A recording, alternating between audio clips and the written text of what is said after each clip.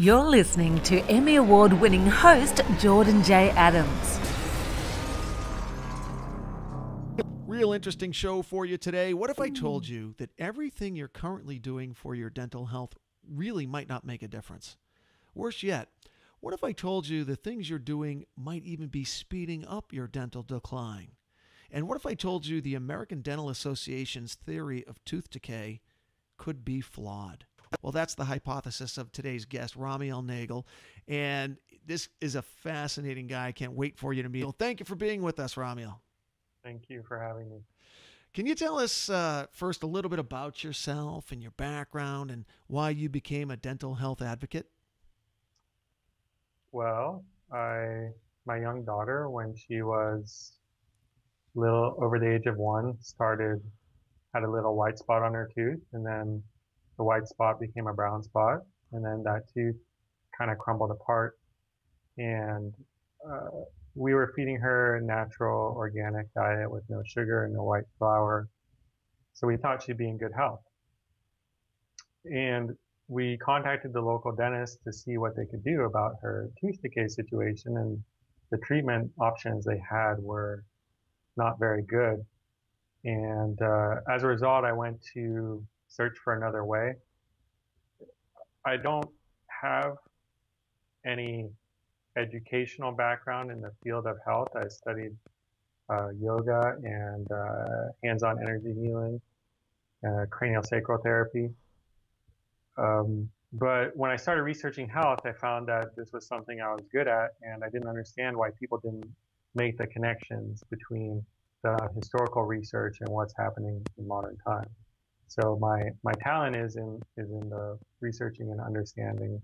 And I believe that her problem could be cured, and I saw that there was flaws in the current explanations about tooth cavities. So I just went to find another way, and then eventually, once I did, I wrote a book to try to share with more people so that they don't get stuck into the dark hole that we got stuck in. And you had tremendous results with your daughter. At some point, her first set of teeth were so soft and so in such bad shape that they were almost turning to powder in her mouth. I think you said on one of your shows that one of her tooth literally dissolved. But the new teeth that came in under the new protocol, which we'll visit in a little bit, but I want to examine the problem first. The new teeth that came in strong, vital, healthy, and just beautiful teeth. Yeah, her new teeth don't have decay. Her baby teeth had lots of cavities, some of them, where the tooth was worn to the gum line. And we were able to treat it nutritionally. I think that's the big thing, is that it didn't require drilling and fillings and chemicals or metals to be put in her mouth to protect her body from tooth decay and to heal it up. So the main thing is that you don't have to get all this drilling, and the dental surgery is not a dental cure. It's a crutch. Big difference. Let's take a look at the American Dental Association official position on tooth decay. Their stand is that it occurs when foods containing carbohydrates, sugars, starches, breads, cereals, milk, soda, cake, candy, the usual villains. Bacteria that live in the mouth digest these foods, turning them into acids. The bacteria, acid, food debris, and saliva combine to form plaque, which clings to the teeth. The acids in the plaque dissolve the enamel surface of the teeth, creating holes in the teeth called cavities or caries. That actually, frankly, that makes sense to me. That's what I've heard my whole life, and it seems to be pretty intuitive. What's the problem? Well, how many times have you gone to the dentist and had new cavities, even though you kept your mouth clean? Right. Yeah, and I am religious about keeping my teeth clean. I'm a big flosser and do all kinds of protocol, and I'm still having issues with my teeth. So there's. And not only that, don't you exercise and eat well too? I sure do. So if you're doing all the things they say you're supposed to be doing, and yet you still have problems, if you go to the dentist, most dentists might go, "Oh, you're not doing it right. You're doing something wrong." Even if they look and they see your mouth, they can tell if your mouth is totally clean or not. And and you're not. You're following the rules. You're trying to be responsible. So something's not right. Either there's something inherently wrong with what you're doing, which maybe the field of dentistry would say, or there's something inherently wrong with their belief system about what the problem is. Now, there's a good reason to tell people that uh, it's the mouth environment that causes cavities, and that is because there isn't much you can do to stop it. And also, if you just change your mouth environment without changing your diet and nutrition, what's going to happen is you're going to keep coming to the dentist with more and more problems. Because if you look at the population in general, the older people get, the more cavities and dental problems they have. Regardless of how much brushing and flossing and fluoride that they're taking, the problems still get worse. That's what the survey data shows. So if the dentist or the field of dentistry knows the problem is going to keep getting worse, and they don't help you make it better, then they have a continual supply of things to do and more ways to make money. Yeah, and that's what this is. This is an examination. I know that there's a lot of people out there who might, when they initially hear you say, well, you know, I don't necessarily have a quote unquote health background that a lot of people would look for. They look for some sheepskin. This is an examination of what works and what doesn't work. And this is based on, for me, self-experimentation, and for a lot of people who the protocol offered just never worked. The traditional allopathic protocols have not worked. So it's really a desperation, and I need to find out what the truths are and to figure out, is sort of look behind the curtain, if you will, and see what's really going on. One of the other indicators, and that's what we're going to do. You're going to give the information, and people can try it out themselves and see if they get good results. One thing about, so I have a degree in legal studies from UC Santa Cruz. That's my actual degree. But all the information in my book is based on the work of dentists. So there's dentists who've spent their whole life studying the problem of tooth decay, figuring out the nutritional and biochemical causes of it, reporting this information to the American Dental Association, even having it published in dental journals. And yet this information hasn't been taken seriously and respectfully as it needed to be. So a lot of my work is to bring back this forgotten information and make it really clear and easy to use, and take out all the complicated dental academic terminology. And that's why I get good results, is because other dentists, my book is built on the lifetime work of other dentists. That's a beautiful thing about what you're doing, and the beautiful thing of the internet, frankly, that you can get this information out to so many people, because we don't have to reinvent the wheel. There have been, as you said, people who have dedicated their entire lives to figuring out this exact problem we're talking about. There are cultures who do not have dental disease, and so when you look at the United States, by the time you're 39 years old, close to 90% of the population in the United States will have tooth decay. Clearly, what we're doing is not working. So I don't care how many sheepskins are on the wall. What you're doing is not working. I'm not impressed. I'm not impressed with your results. There are cultures that have close to zero dental disease. Wouldn't it just be easier to model them? Why is that so hard to do? There's no easy answer, Ramiel. Well, you know what? This goes down the road. I'll say it for you, because this is where I get mad. I think there's big money in drill and fill, and these guys, they have big hearts. They're good people. There's no boogeyman. Everybody goes home to their kids. Everyone's trying to do the best they can, and everyone feels like they're doing the right thing. But they close their minds off to alternatives, especially if it threatens the status quo. And that's really what's going on here. It's no different than a lot of the other subjects we talk about on the show. Well, I think there is a small portion of dentists who are good or genuine and who do help people. But the majority of them, I would say it is the boogeyman. There is a collusion of silence and a collusion of ignorance, because the dentist sees the results of his actions. They see that there's cavities coming back, or see that the problem's recurring, or notice that when women get pregnant, they always get cavities, or notice that it's always the growing kids who have these problems. They can almost just look at people and know what the problem is. So the fact that there isn't more thoughtfulness in the about what's going on, there is something wrong with that. And even many dentists who know better, they keep their mouth quiet. I knew a dentist. I heard of a dentist in Canada, and he didn't do anything alternative. But most patients who came in with a small cavity, he would say, "I think your cavity can heal," and that's it. So we're just going to wait. And he didn't do anything else. That was his treatment. He just waited. And a large percent of his patients, the cavities actually healed on their own. And that's because cavities are seasonal. And I found references to this in the old dental literature.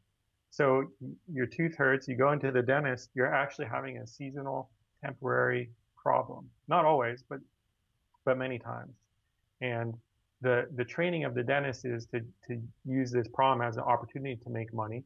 And also, in some ways, they're even legally required. If you go to the dentist and your tooth hurts a little bit and he sees a little hole, he's obligated to tell you that he needs to fill it. Or if he doesn't, maybe his license would be suspended for not treating you properly. Incentivizing just the wrong things. Well, let's visit the problem itself, because most of the people who are listening to this are already going to have had issues, and they're already going to not be thrilled with allopathic solutions or attempts at solutions, and that's why they're searching. So they're going to be looking for answers. Your website, first of all, and usually I do this at the end of the show, but let's do this right now so people can surf it while we're talking. Your website is jam-packed with information in every category that you can possibly imagine for dental and oral health. Can you give us that address, and so people could be taking a look at it while we're doing the show? CureToothDecay.com. CureToothDecay.com. Yeah. Check it out. In there, there's so much cool information. I don't even know where to start. But one of the things that was really cool was the story of raisins, because shortly there's going to be a big fuss about, hey everybody, raisins are actually good for your teeth. They're really good for you, which is exciting. You know, that's going to excite everybody because it's a sweet food. Who doesn't like raisins? And they're saying that the raisins, the bacteria, it's going to feed the good bacteria on the teeth, and that it's actually going to help keep in check the bad bacteria on the teeth. So go crazy with the raisins. You're in fact saying that it's neither a positive nor a negative. Raisins are neither positive nor negative because they're on the wrong track altogether. It's not a bacterial issue. It's a blood sugar issue. Am I correct in this? Yeah, and that's based on the work of dentist Melvin Page primarily. He's really one of the first dentists who brought this to bear. And what he found is that when we eat foods that are sweet, we know that it affects our blood sugar. That's everyone, there's the glycemic index. So when we eat sweet foods, our blood sugar starts to fluctuate. And the sweeter the food, the more intense the sweetener, the less natural it is, the more it causes an imbalance in body chemistry. And as that body chemistry gets pulled into an imbalanced state, the body then seeks to create balance. And it does this by withdrawing minerals, particularly calcium, from the bones or other organs. So if you can frequently eat sweets, over time, you're frequently going to be causing your mineral levels to become out of balance, which over time is going to cause your glands and other systems in your body to malfunction. It's causing minerals to be pulled out of your system, and eventually your teeth suffer from the process of demineralization, and then you get tooth pain or sensitivity. During the process of demineralization, there could be bacteria involved. They're actually probably helping your body to get the minerals that it needs.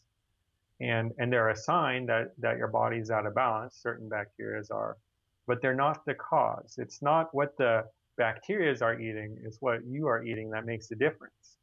And you ask, well, why is it like this? We have to go back to we have a culture and a belief system that doesn't want to be responsible necessarily for their problem. So we go to the dentist with the assumption that they have the responsibility for our dental health. And we've given our power to authorities too much that shouldn't have that power, nor should the dentist be put in that position to be that responsible. The dentist and the doctor and the patient, they need to be meeting each other halfway. But people, the general culture, probably not your listeners, wants just a drug or a pill to take their problem away without really changing uh, their belief system. So this whole idea of germs as the cause of cavities or other diseases is based on the fact that in general there's a lack of willingness to be responsible. So the first thing I talk about in my book is that if you want to change, you have to be willing to be responsible for your actions and what you're eating primarily.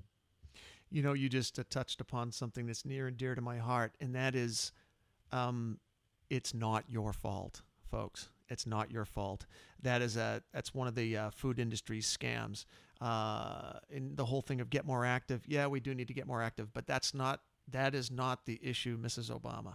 The issue is you're allowing the big agribusiness food conglomerates to manipulate salts, fats, and sugars to create addiction. Deep addiction. The same addictive neural pathways in the brain as cocaine and heroin. Brutal to get off, and I'm in that fight right now. I'm still in that fight. Trying to get off that processed flour and sugar and the silly stuff that's in 90%. Well, let me say something about that. I don't have an exact remedy, but this is from the work of Melvin Page.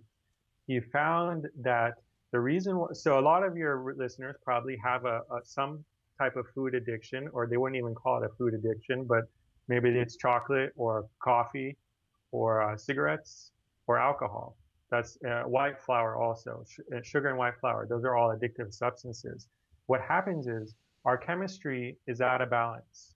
The levels of minerals in our blood, particular calcium and phosphorus, are out of balance. And what happens is we don't feel good.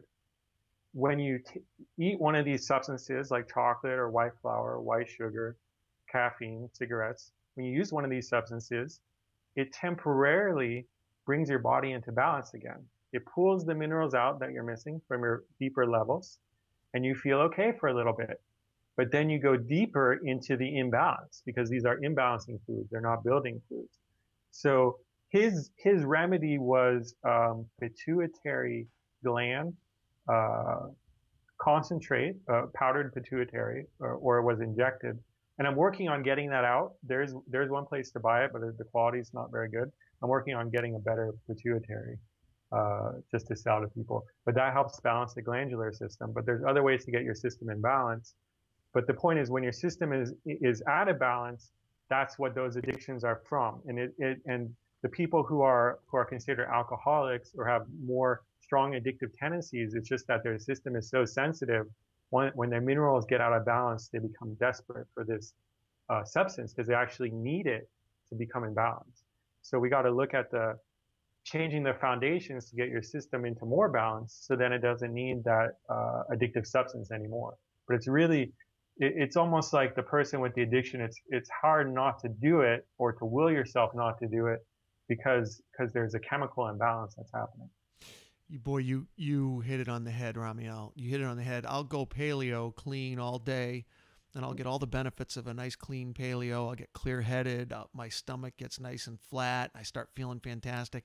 And by day 2, it's like the gremlins come, and they're like, "You will eat sugar, and you will eat it now." And it's not mental, dude. It is.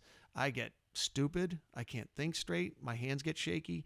I know I need to do a detox, and I know intuitively now that everything, and I just use the word paleo loosely because I don't believe you should be overly strict in that regard either. I think there's plenty of things outside of the Paleolithic period that we should be consuming. But just in general, what we're talking about here, that is the way to go because it is about balance, and it is about minerals and nutrients and hydration.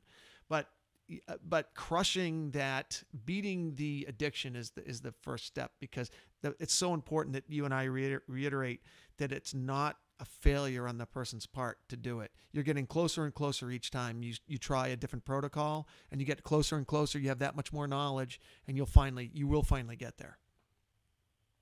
Well, I'm working on it, but the addiction is caused by a lack of absorbable minerals. So it's important to be clear. This is the same thing that causes tooth decay, primarily a lack of absorbable calcium.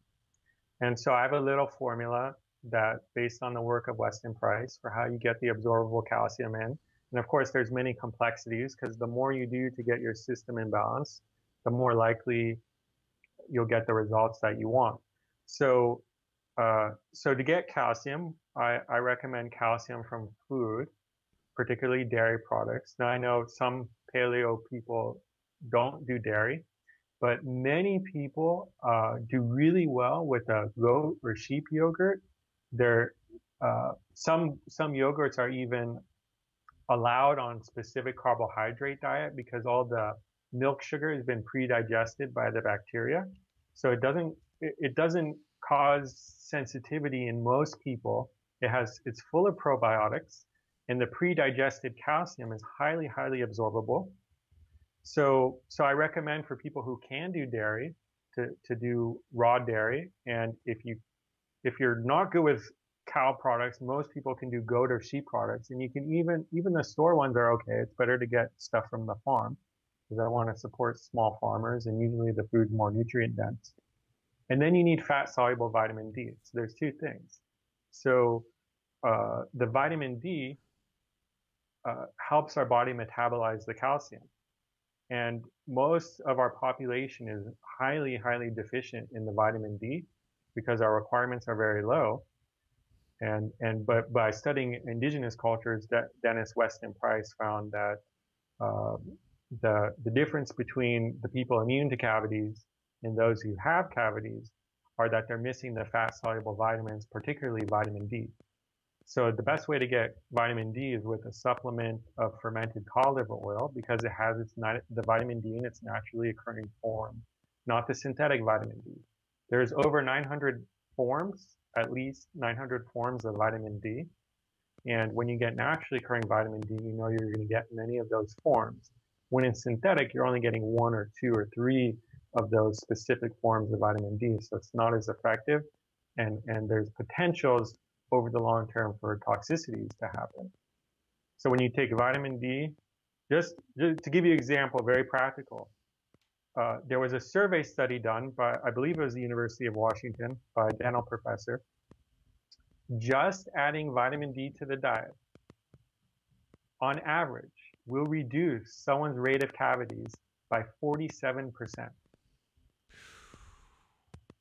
Why every DDS isn't telling you that when you leave their office, I'll never know. I mean, isn't that the first thing? Isn't prevention? Isn't do no harm? Isn't that the first line of defense? I mean, that information should be screamed from the rooftops. I can't understand why there'd be any pushback there.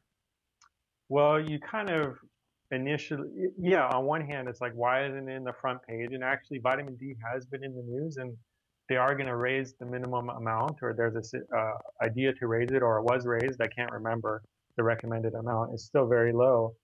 A dentist DDS is doctor of dental surgery. See, dentistry as we know it today kind of goes back to the Civil War era. Imagine you're just a regular person, farmer. Most people were probably farmers back then in the 1800s. And you don't do much to your teeth. But then one day, you got a horrible toothache. And maybe there's a massive hole, the tooth is rotten. I mean, this tooth is beyond help.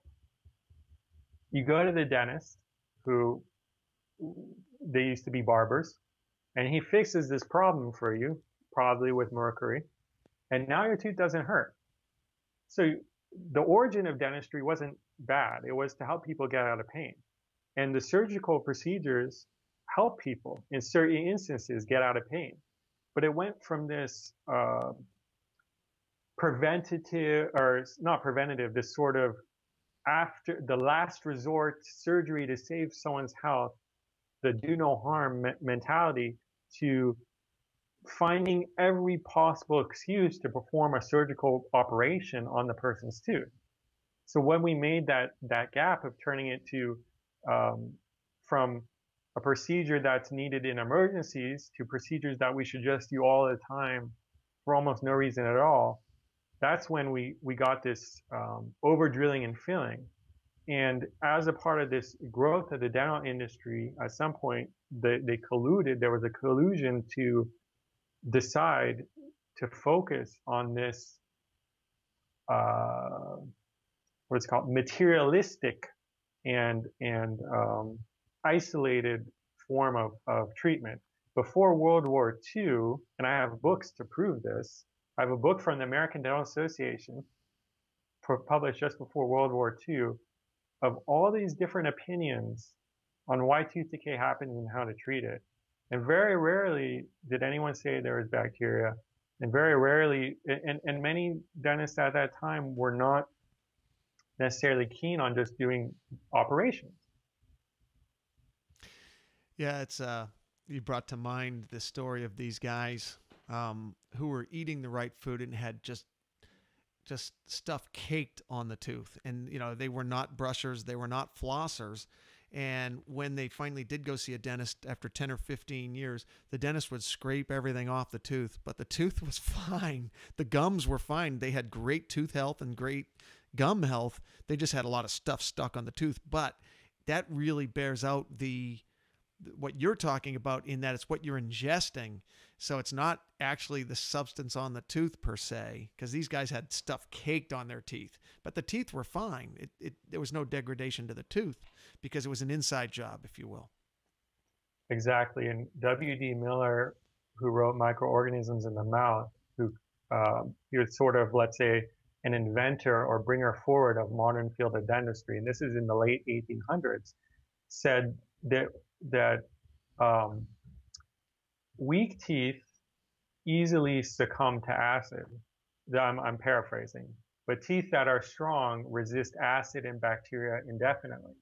So the guy who invented the theory that bacteria cause cavities also knew and wrote in his book that teeth become immune to cavities when there's bacteria when they're strong. So if you have a good constitution or good minerals in your system and you're absorbing your food, your teeth and gum are going to be healthy. And it doesn't matter what's on the tooth, carbohydrates, plaque, bacteria, whatever, it's not going to dissolve the tooth away. But as soon as your body becomes weak, then it becomes susceptible to more susceptible to the oral forces. And more recently, 100 years later, some dentists from the Loma Linda Dental School discovered that there's a mechanism in our body that tells our tooth to remineralize or demineralize, and it's called the dentinal fluid transport mechanism. So our body is actually controlling whether it decays or not. And again, if you go to the dentist and the dentist says, you know, your body's in charge of this, it doesn't have much to do with bacteria, then the question the patient might ask is, well, what's the point of drilling my teeth then? If you're just joining us, we are talking with Ramiel Nagel, who is a prolific researcher. I'm going to call him the Sherlock Holmes of oral and dental health.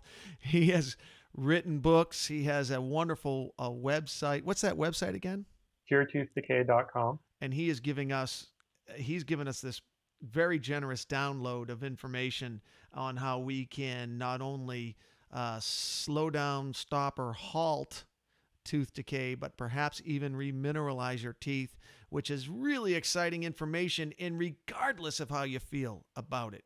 If you've got a skeptic nerve that's twitched by Ramiel and what he's saying, good. We all should be good critics. We should be skeptical. Go study this stuff and start learning about it and start researching. Again, Ramiel's not saying, hey, listen to me. Ramiel is saying, listen to all of these dentists who've come before and made these discoveries and made their information known to the powers that be. They're published dentists, very prestigious, well-respected dentists, and their information was largely ignored. So again, it's not Ramiel saying this. It is Ramiel just transferring information from dentists and giving us some of the wonderful biohacks. If ever there's a biohack, it's learning how to remineralize a tooth. Yeah, and making it simple too, because a lot of they used to discuss this and argue it. It used to be okay to conflict with people and the scientific method and debates and all that stuff. They used to do that all the time, and it just stopped. It got suppressed and hidden and thrown away and at the detriment to all of our health. So, but yeah, I have made it simple and translated it, because a lot of many dentists or health researchers, they got lost in different aspects because they try to isolate certain things. You can get lost in the research, and I try to keep it really simple and practical. Yeah, and there's a lot of practicality on the website. Let's go through some of these protocols, because that's the real takeaway here. We already talked about the fermented cod liver oil. You have a hot link on your website to a company called Green Pastures Royal Blend Fermented Cod Liver Oil. I will be getting some. I have a farm here in Tampa, Florida, where I live, where I get all of my goat. I get raw goat milk, and I ferment it myself. I make my own kefir. I'm really big on ferments because they helped to save my life. So I'm a huge ferment guy. And so obviously, you know, the goat milk raw and fermenting it is just a wonderful protocol. You also talk about bone soup. Now, this is my edge, brother. This is something I've never tried, and but it's something I am absolutely interested in doing. Is the first thing I'm sure it's for the readily absorbable minerals. Are there any fat issues in? We still are having this battle about too much animal saturated fat, and there's a lot of who's having the battle? Well, I know there's a lot of science on both sides, though. You know, I respect Esselstyn. I respect what's his name? The guy who was in Fat, Sick, and Nearly Dead. You know, he was the doctor for the Aussie guy. Oh God, Furman, Joel Furman. I respect a lot of the veggie guys and the vegan guys, because you know they came before us, and it's a strong protocol. Veggie and vegan guys aren't against fat; they're just against animal fat. Animal fat, right? That's my exact point. Lots of coconut oil and Correct. olive oil and avocados. That's my you're exact gonna point. starve if you're not eating all that. I know, and that's my exact point. And nuts too, lots of nuts. How much fat? I mean, that the issue is, and I'm excited to talk about phytic acid in a second, but with the nuts, but with the saturated fat issue, the big distinction that those guys would draw is the animal saturated fat is where you do get the collection of fat along the arterial walls. And I don't want to deviate too much from the dental side of things, but then again, the heart is so closely related now to dental health that we are talking about the same thing. Yeah, the plaque in the arteries is not related to saturated fat, and I think that was proven from Japanese studies, because but the point is the plaque in the arteries is like the plaque in our teeth, and the cause of the plaque is improperly metabolized food. It's not it's fat or this or that. It's whatever you can't metabolize correctly. Now, the more processed the food is, the farther away we're getting from our hunter-gatherer digestive system, which we still have.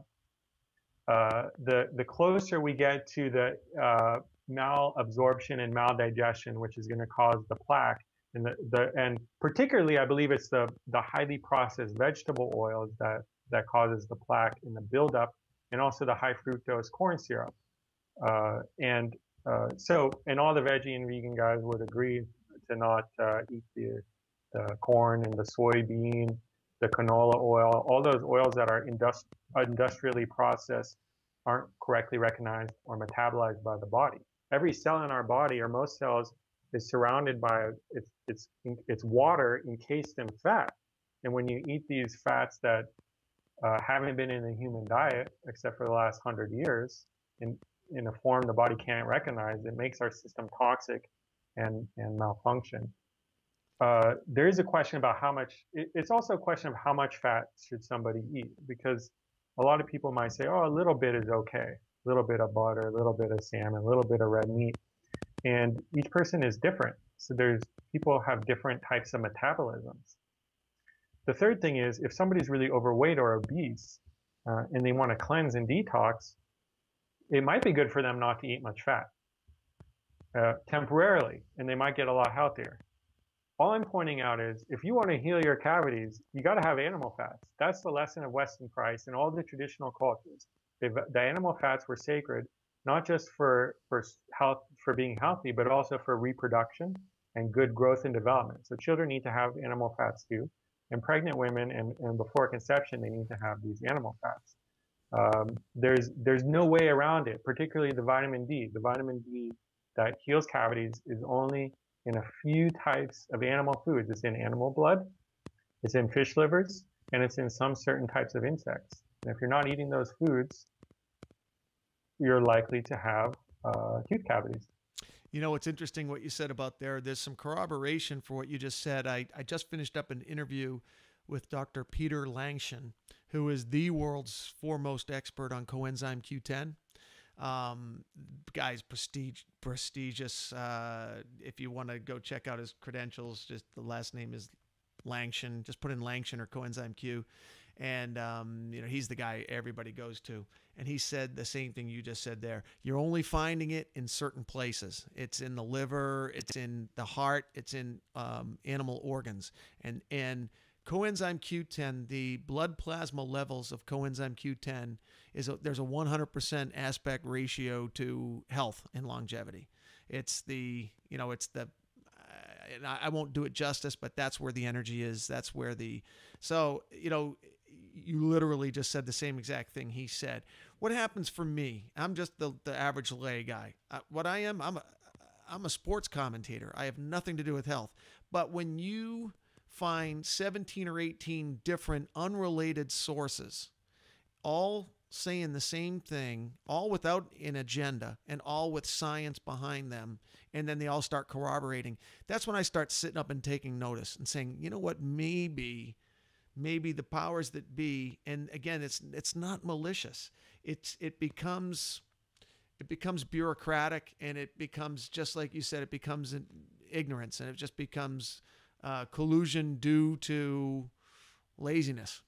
And so, you know, for this information to be out there and for there to be such a backing and so much independent corroboration, it drives me nuts that I had to go learn this stuff, and my dentist will not tell me this.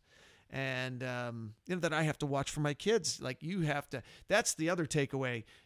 If it's to be, it's up to me. Guys, you have to go out and figure this stuff out and make your own discoveries. Well, that's kind of the biggest crime or deceit or whatever by the dental industry, is that when you go to the dentist and he reports that you have tooth decay or gum disease, that they do not inform you that it's because your body's not strong, that your body's out of balance. And because the dentists are the first people who see these chronic degenerative problems. And when they don't tell people that these chronic degenerative problems can be fixed by correct nutrition, then, and just you drill and fill and the person gets worse and worse, they're doing a great disservice, because people are getting more chronic diseases later on the road that's much harder to treat when it was first seen by the dentist who saw a little hole or a little inflammation. And then that later became arthritis or cancer or whatever, all kinds of problems. I'm curious about the coenzyme Q10 doctor. So he recommended people eat organ meats? Yes, he did. He sure Which did. ones were his suggestions? Yeah, his big one is the heart. That's the Okay. highest concentration of coenzyme Q10. It's in the heart. So based on the work of Melvin Page, I'm actually going to be selling freeze-dried grass-fed glandulars soon, because glandulars and organ meats are so essential to our health and so helpful to our energy level and to getting our metabolism back into balance, that everyone's got to have it. It's hard. Sometimes it's hard for people to get all the organs, and even liver, which is the most easily sourced organ, and I recommend from grass-fed or free-ranging organic animals. Definitely organic, right? Because the liver is a concentrator. It's a filter, right? So Yeah, yeah, heavy metal city if you don't get organic. yeah, it's going to have a lot of gunk in it. Yeah. Um, I recommend people eat liver regularly. It's hard to give an amount, but because it's so important, I'm even offering a supplement. I always recommend that people get the fresh if they can. But I'm putting together a multi-mineral supplement that's going to have 14 organs and glands, and it's going to I call it essential because our hunter-gatherer primitive bodies were designed to eat these organs because when our ancestors killed the animal, they didn't eat the steak. Like the Eskimos, they feed a lot of the muscle meats to the dogs and go for the organs when they kill an animal. They eat the fat too. Yeah, the animals. If you look at wild animals out on the prairie, what's the first thing they eat when they kill another animal? They go right to the organ meat. They're not eating anything else. That's the first thing they eat. Then they'll eat some other stuff if they run out of organs. Yeah, and Weston Price, he visited a tribe in Africa who didn't have any cavities, and they considered the liver sacred. And one thing they had noted is the king of the jungle, the lions and the tigers, when they kill an animal, they usually go right for the liver for the first thing.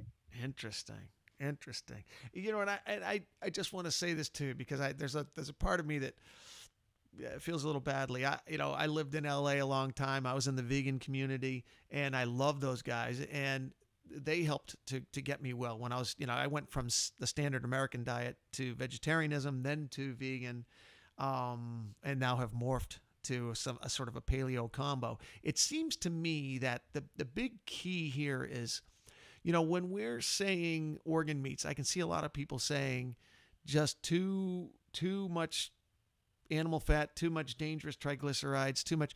I think, and tell me if I'm onto something here. I think that those things only become dangerous when the blood sugar is raised. Then they can become dangerous fats. Is that fair to say? I don't know if the fats are ever dangerous. I don't even know what the fat content. I had to double check. I don't know if liver or heart or even has that much fat or more fat than a regular piece. That Good point. It's going to have as much fat as a steak or something like that. But maybe it has less. Yeah. It may have less. Some organs may have less. Look, people got to get out of their heads, and one of the most primal foods is organ meats. Bone marrow, imagine 100,000 years ago, humans hunting and seeing a carcass, and they can break open the bones and eat the marrow and go for the brain.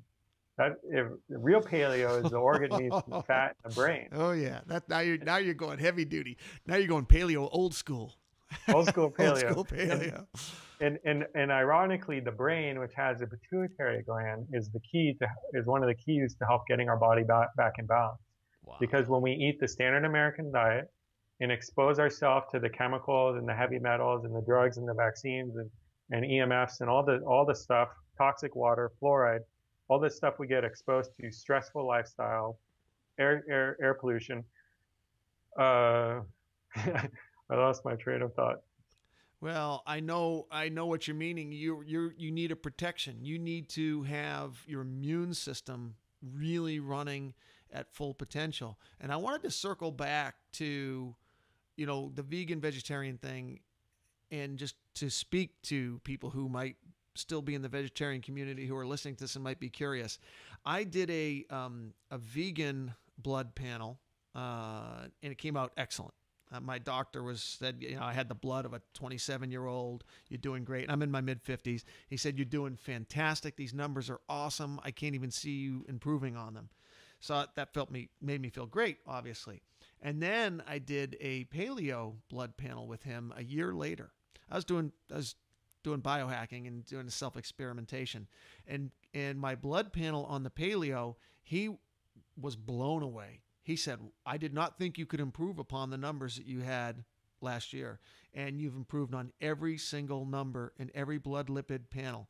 And so that's all I'm looking to do. I don't have a dog in the fight politically. I'm looking to stay alive, and I'm looking to keep my arteries clear. I want to be clear-headed. I had kids late in life. I'm in my mid-50s. I have 2 little kids. I want to be around for their graduations.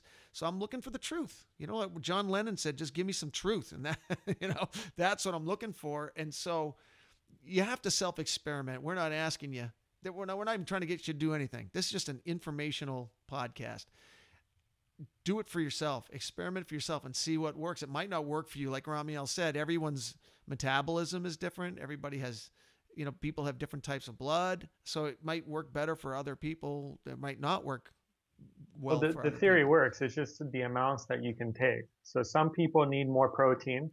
Some people need less protein. Some people need more fat and some people need less fat. But we all need vitamin D. We all need some modest amounts of animal fat. It doesn't need to be a lot. Or not, well, there's a very, very, very small percentage of people who might do okay without animal fat. And sometimes people need to cleanse and they're toxic and they need to avoid fat and protein and let their body reset. But as a building lifestyle, it's not sustainable. That's interesting. If I could jump right in there, because I'm going to be doing a detox pretty soon. I'm going to be going down to Hippocrates. My good friend Brian Clement down there, going to do a wonderful fast and a detox down in West Palm Beach. But I didn't know. I don't know much about detoxing. I didn't know you had to get off protein and oil. How long do you? I mean, obviously during a fast you get off everything. But when I'm doing a juice fast, am I supposed to get off of everything? And for how long should I do that? Are you familiar with the detox space? Oh yeah, I've tried all kinds of things. What has worked for me, and I'm like a really bad case because orthodontic work really damaged my body and my ability for metabolism to work. Because people don't know there's a connection between our heads and our bite and our digestive system. So, but what really works, and Max Gerson used to cure people of cancer, and he would do, this is a lot of the vegan stuff comes from people like Max Gerson, because he would do, you know, you get juice every hour and veggie juice, fresh pressed, and they probably do something like that at Hippocrates because they're on a vegan system, and it helps people, and it's wonderful.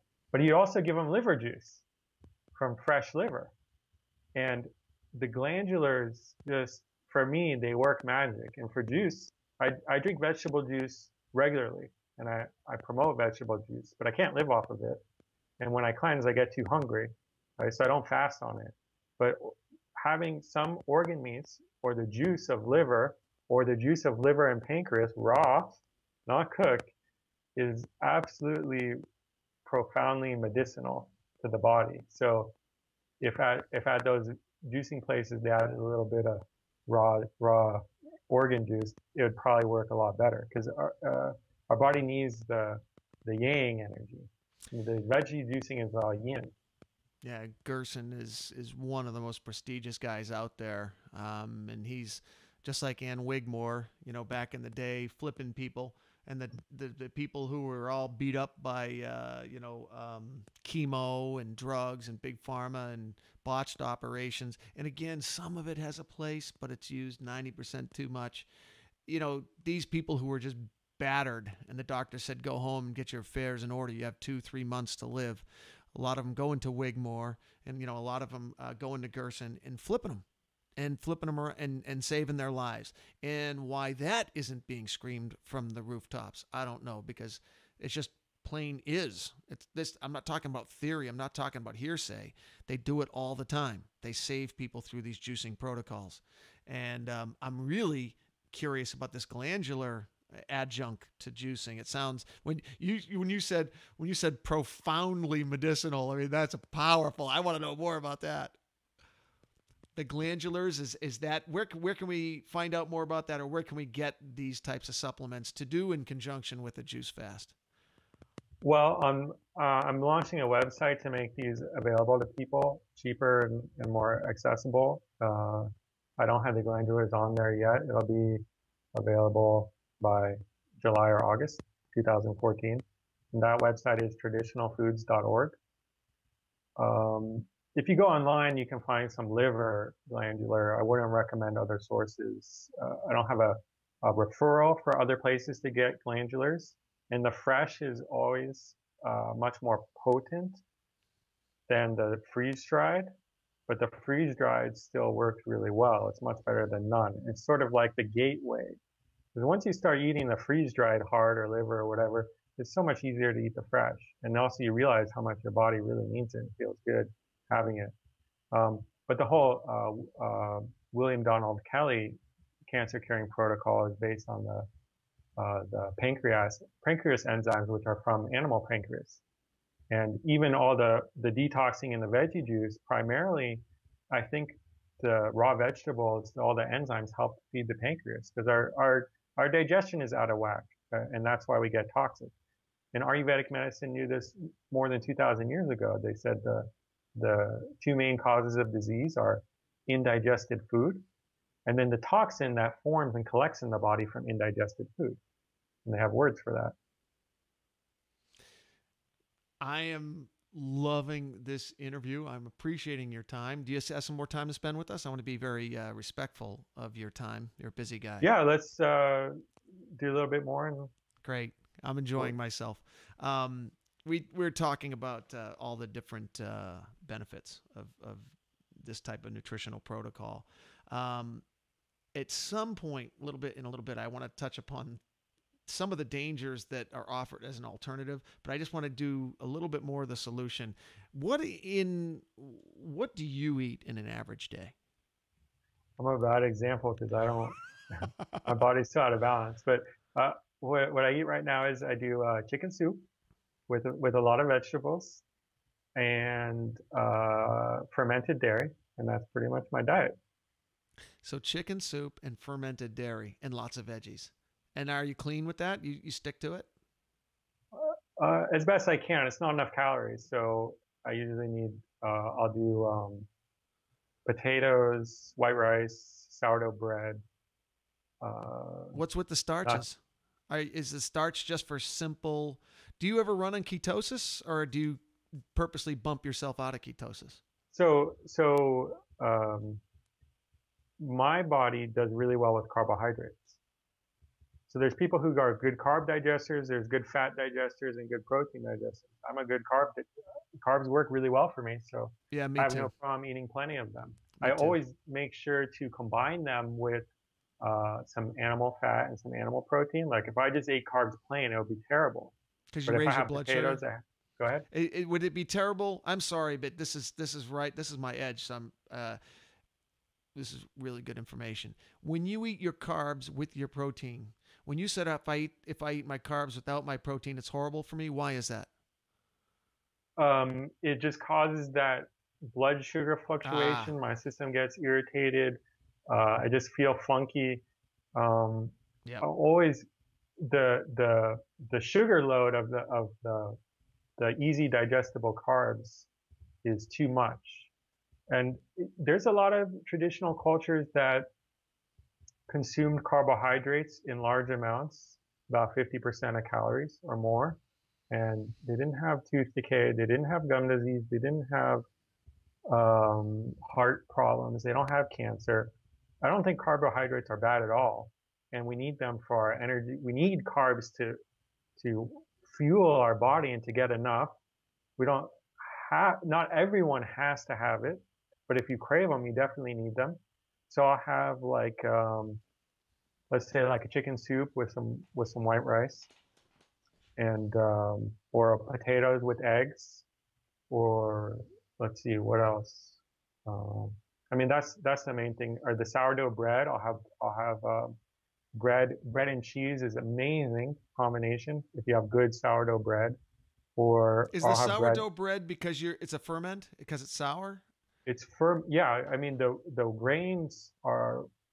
We have to be so careful with grains. They're so potentially toxic, and all these cultures went through extreme lengths, or most of them, the traditional societies went through extreme lengths to process their grains. And I think that's why people who try to get healthy, they end up just eliminating the grains, because to have grains that you consume that doesn't irritate or inflame the body usually requires a lot of work. The simple grains is just the white rice and white potatoes or sweet potatoes, those aren't grains, but that's the simple carbs that doesn't require a lot of work.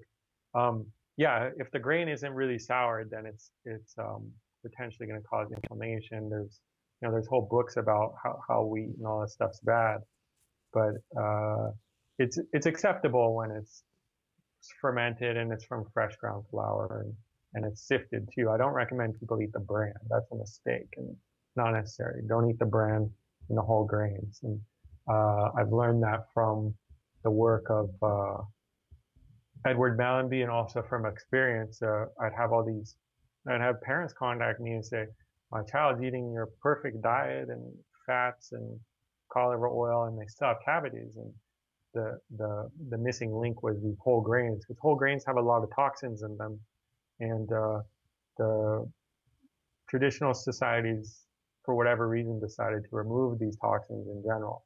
Unless they had a bad year, then they will eat the whole grain. If they had a good year, they will sift it. That's one of the things that is another takeaway for us, is that you're not saying you're against grains, nuts, seeds, and beans. It's more the preparation of these food types, in that a lot of the people who are saying raw, they might be right in certain cases, like when it comes to raw goat milk or certain types of raws. But when it comes to substances that have phytic acid and all of the enzyme inhibitors and the protection mechanisms that plants have, they don't want to die any more than we want to die. So they have their protection mechanisms, and you're trying to digest that. And that might be impossible for us without some sort of preparation. Well, it ends up pulling minerals out of our body, the minerals that we need for healthy teeth. And even properly prepared grains have, if you look at traditional diets, they did food combining. So like in Asian cultures, they eat tons of rice, but they also eat tons of vegetables. And the vegetables, the vitamin C content of the vegetables helps balance any anti-nutritional result of eating the white rice. And then in the wheat and rye cultures, like in the French Alps and Swiss Alps and stuff, they eat lots of cheese. So the cheese, the calcium, balances the anti-nutritional factors that are in the grains. Because also grains are very high in phosphorus. So is meat. So if you have a lot of paleo people and they're eating lots of red meat and they're feeling good, meat is very high in phosphorus. So you can have a phosphorus and calcium imbalance. You have to have a lot of calcium in your diet to balance the phosphorus. And how you get calcium, there's different ways. Lots and lots of vegetables, lots of seafood, dairy products, and I'm coming out with a bone meal calcium for people who don't want to have dairy, so they can get enough calcium. Give us that website again, especially the website where we could obtain some of these substances you're talking about. I'm interested in the glandulars and some of these other supplements. Where we go? Traditionalfoods.org, coming July. Coming in July. Boy, we're timely. This is a timely podcast. This is yeah. I haven't announced it to anyone even. Also, I'm going to have first milking colostrum, which is the ultimate, first and second milking true colostrum, which is the ultimate anti-aging, healing, and rebuilding food. It's the most powerful supplement that there is that I'm aware of on the planet. Wow, that's exciting. And exciting. Where are you based out of? I'm in Vermont right now, but the logistics is the warehouse is in Washington. And with the colostrum that I have, it's imported from Germany. The other colostrums from the US, they have to be pasteurized, and that destroys all the magic stuff. And also, they're not certified organic. This is a certified organic grass-fed colostrum. I actually have an organic certificate. It's not a misrepresented product. It's really organic, and it's processed in a way that it's cold filtered. It passes all the tests. It's legal to sell, but it's not been heated. Ah, it's beautiful. That's really beautiful. Yeah. Folks, when you go into the stores and you see that not for human consumption, it's, the owner of the facility has to put that on there so they don't get in trouble. But go ahead and take that goat milk and ferment it, and trust me, there won't be anything in there nasty. If there was any questionable things in there, the fermentation is going to take care of that anyway, and it's going to take the lactose out of there, so you won't have any digestion issues, and you'll get all those wonderful probiotics. You get the small proteins that'll, the absorption will be phenomenal. Well, we're closing in on 1 hour here, and I'm not even positive. This is a pretty funny thing to say, but I'm not even positive my software will go over. It's a brand new recording software. I'm not sure it'll go over 1 hour. We're going to find out. If we go out hard, I just want to say that we're here with Ramiel Nagel. He's telling us everything about how to have dental health, and for that matter, the whole body health, because it is all connected and it's all related. And we just rounded over 1 hour. Hey, the software is still going. Yay. We're still recording. Let's touch upon one other quick thing, and then I'll let you get out of here. For those who are still, questioning whether this is a protocol they want to take a look at, just remember, again, we're not saying to do anything or not to do anything. Ramiel's not saying, he's some sort of expert. He's standing on the shoulders of all of these heavily credentialed experts, very prestigious doctors and DDSs and PhDs, and he's just delivering information to you. And it's for you to take what you like and leave the rest. But most importantly, self-experiment, see what works for you. Again, we're all different digestion, different metabolization. And going back to the dental issues, when I was doing research for this show, pretty much every site that I pulled up, especially if they were allopathic, every one of them was really pushing fluoride in a heavy way. It was really pushing it. And fluoride is not, there's some dangerous aspects to fluoride. I'm looking through my notes here. Yeah, here it is right here. The one that really stuck out is a couple of years ago, there was a clinical study done by Harvard University, small little school in Boston. You probably haven't heard of it yet, but it's Harvard University. They did a meta-analysis which was funded by the National Institutes of Health. And that study concluded that children who live in areas with highly fluoridated water have significantly lower IQ scores, than those who live in low fluoride areas. That alone, if you take nothing else from this show, that alone should give you pause about whether you want to be putting fluoride in your children's mouth. What absorbs more quickly into the body than what you put in the mouth? Really worth taking a look at what Ramiel's talking about just for that alone. Fluoride is not necessarily a good idea. Yeah, and what other research has found is that if you want to prevent cavities in children, all you have to do is make sure that the mother, before conception, during pregnancy, and during breastfeeding, has enough calcium in her body. But that's too easy. Right? But that's too easy, Ramiel. Give us something complicated and expensive, and I want something, like that's it right there.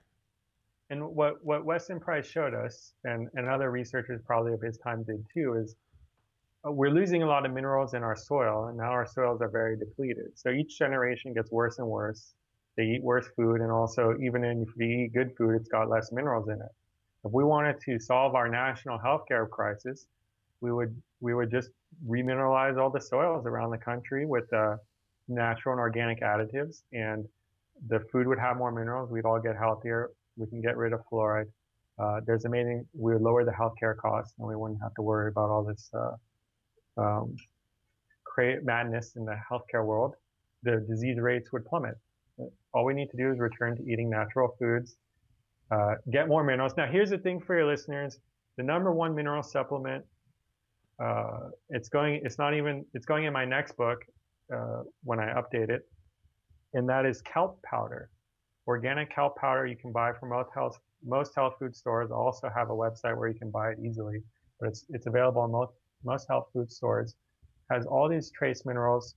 It will balance your body chemistry, and when you combine it with some good fat-soluble vitamins, you're going to get some excellent results. And before we go, one other quick time, because this is just, I think it would be a great way to end. The protocol that you're using to help people with their sugar cravings late at night, because that's the biggest, You know, it's one thing to be clean during the day when you're working anyway and you kind of have a routine and a ritual, but when you come home and you're winding down and you're sitting down and watching an hour of television, that's when it hits for me. That's when it hits. What is the protocol to do a couple things? A, kill that sugar craving, and B, not lose weight. I think I'm like you. I'm a hard gainer, and it's an issue for me to keep my weight on. So I don't necessarily want to not eat late at night, but what do you do to help with the sugar cravings? Don't really have sugar cravings anymore, but so the sugar craving, when you get it, you're low on minerals. Your body's deprived. So you got to eat plenty of food. That's the main thing. Right. Just the right Almost food. doesn't even matter. Everything that we've been talking about, all the food, the good oils, the good fats. Have some yogurt. You know, you like the goat milk. Have some yogurt, because yogurt is a little different than kefir. Have some yogurt. That's a great snack. Yogurt with a little bit of nuts or trail mix. Even having some nuts, just as soon as you're hungry, because there's no expert. You're saying about experts. Each one of us is an expert in our own body. Nobody can tell us what's right or wrong or what we need. Some people can point us in the right direction, but we each have our own experience of life.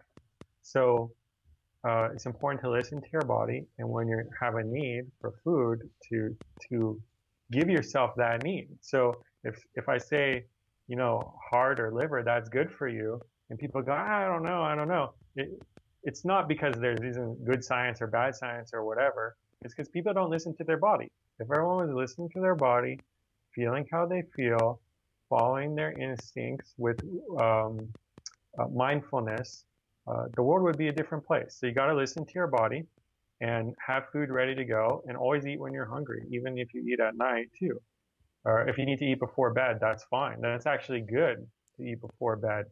And if you're feeling like you're hungry, but your appetite's not good, then you're having an enzyme issue, a pancreas issue.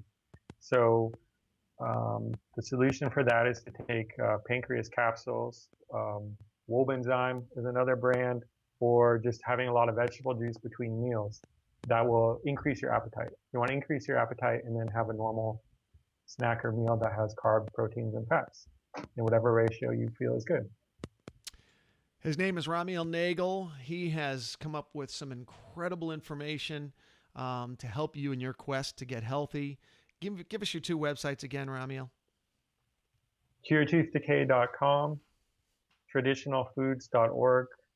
I also have healingourchildren.net, which is how to have healthy children before conception, so you can get your body more into balance by following the pathways of our ancestors who knew how to eat and be healthy.